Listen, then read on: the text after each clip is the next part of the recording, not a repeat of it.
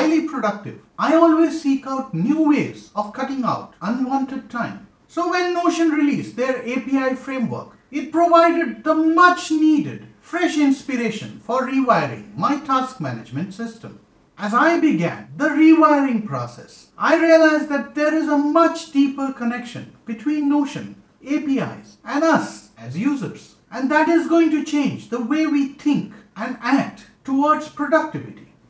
At the center of it all will be a task manager inside of Notion. But things will significantly be different from the way you currently use Notion. Part of that is the way Notion introduced themselves to us as an all-in-one workspace. Don't get me wrong, it's a fantastic market positioning since Notion has functionality that you don't find in other apps like Todoist, Trello, Asana or Evernote as examples. You've seen new users flocking to Notion, but after some initial excitement, started seeing functionality gaps and performance issues. Users started to look at Notion with a versus lens, which meant one exists while the other sunsets.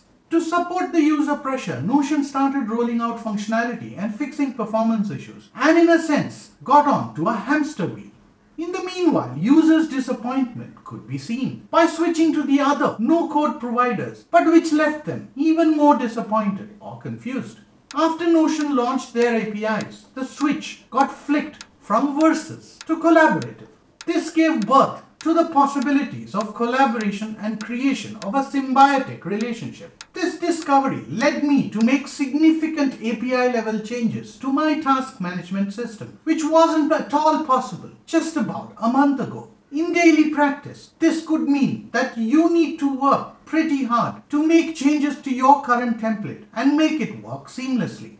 The good thing is that I have done all the hard work putting in real-world scenarios and creating a standout template in this genre. And more importantly, you get a ready access to the template and a very detailed user guide to follow a quick step-by-step process to get things going in no time.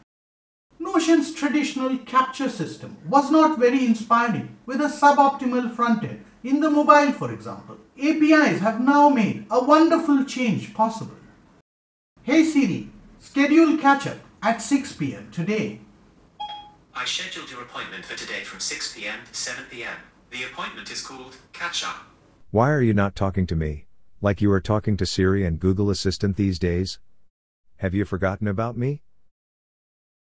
As you can see, Notion has given us permission to create data entry with just your voice while interacting with your Apple Watch, your mobile, or a voice assistant like Google. What's more, it extends it to the use of a UI of your own choosing like Todoist, Fantastical, or your native mobile app, or a Google Calendar. It doesn't even restrict you from creating your own integration or using a service provider like Notion Automation, Automate.io, and Zapier. To make this experience even more seamless, I pre-configured Notion automations directly into the task management system so that you really don't have to do it. I chose Notion automations because it has a very low fixed price for unlimited transactions between Google Calendar and Notion. To extend this further, I started using Calendly to avoid going back and forth with my invitee on acceptable time for meetings. Besides, the option that I'm choosing is free. Once you've set up the system or have bulk data entered your first set of records, you switch to access of information and interacting with it. Fantastical, for example, provided me with the best widgets for my iPhone and the iPad. Todoist provided me with a clean layout for reviewing and doing tasks. And Google Calendar provided me with my desired monthly view. When I want to get into details, Notion is always there to maximize my thirst for information. What's more, when you want to send that spark of an idea through quickly, just email it to Notion directly. And when you see that nice article on the web that you want to read later, just web clip it. Both of them land straight into the task management system that allows you to bring it up like a task or link it back into a project if that inspires you. At any given point in time, you can trash it if you're no longer interested in that item.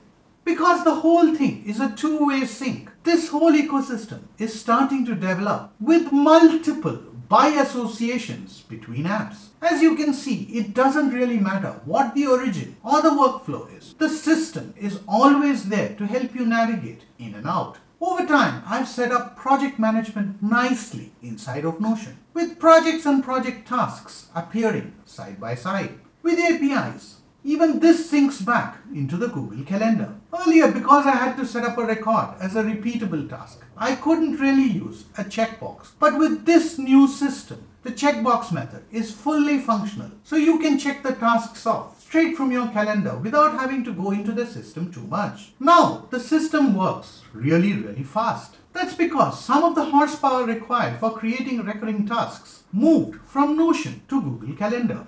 Interestingly, early on, I realized that recurring tasks are created with events, bill payments, birthdays, anniversaries, and habit trackers. So I set up a backbone in the earlier GTD system. With this, I transitioned the whole thing into Google Calendar to free up precious resources. And so Notion responds much faster, and it's really noticeable. There is one more pleasant surprise: the ability to see things offline for calendar items through Google Calendar. Fantastical, Todoist, with a direct data sync that happens through the cloud. That means that you have access to the data even when you are in an airplane. Notion did not provide an audible alert or a notification just when you needed it. But then these apps have just stepped in to provide just that. David Allen's 5-step GTD system is brilliant to see a bigger picture. While all of the apps provided you with instant gratification, GTD provides you with a compass. Inside this 5-step process, you have the ability to control, to schedule your day, your week, your month, or longer in much better detail. For example, when the habit task hands off from the Google Calendar, your progress can be seen by month, by habit, inside of the review section of the GTD system.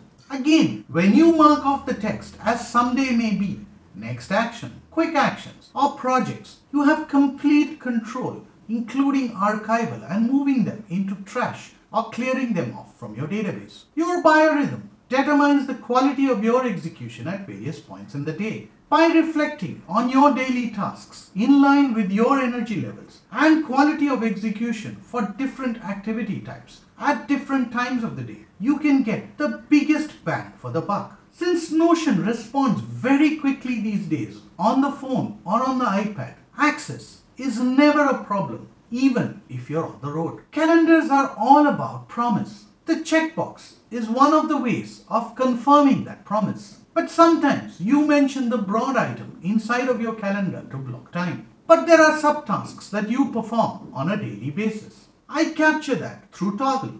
I am lazy in the sense that I have pre-configured buttons on my Stream Deck and I just need to press a button. But you could have a toggle window open and data enter that when you want to do it as well. I have integrated Toggle into Google Calendar through Zapier's free plan and use that information inside of Notion to review how I actually spent my day. I also have a more detailed MIS available within the Toggle application. The entire Notion API framework has allowed me to look at task management in a completely different way. But I just wanted to highlight here that I've merely scratched the surface in this video. So if you're investing in yourself and you want to know more about the juicier parts of managing your time more efficiently, pick up your copy of the template and the user guide. Details are in the description below. If you're not yet part of this community, do consider subscribing and don't forget to hit the bell icon to stay notified of new videos.